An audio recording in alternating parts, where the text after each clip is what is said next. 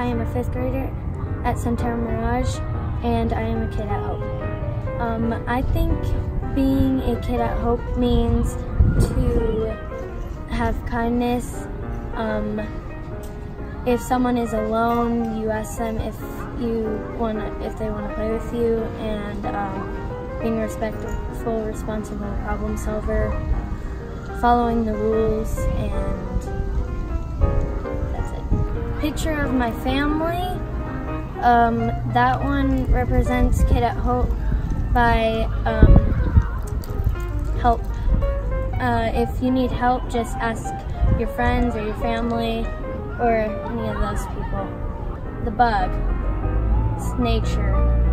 Nature represents Kid at Hope by respecting anything around you, like trees, don't hurt them, and like bugs, don't kill them.